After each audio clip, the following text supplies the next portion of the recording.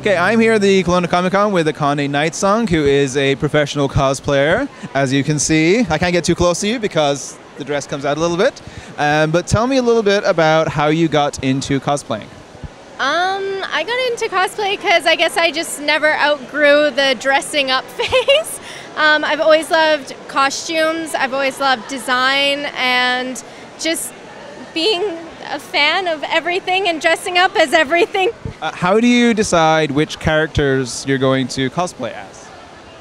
Ooh, that's a tricky one. Sometimes it's costume design, majority of the time it's just because I love that character and I just want to channel that character. And it's kind of like when you click with a character, like why wouldn't you want to dress up as them? Absolutely, that makes total sense. And do you purchase your dresses? Do you make them yourself? What's that process like? So I design and make my dresses. I have help from a friend of mine with construction, and then the detailing is more of what I do. But yes, they're all my own design, and blood, sweat, and tears went into these. You do an awesome job of it. Where can people find you online?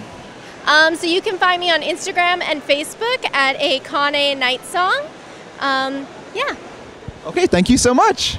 Awesome. Thank you.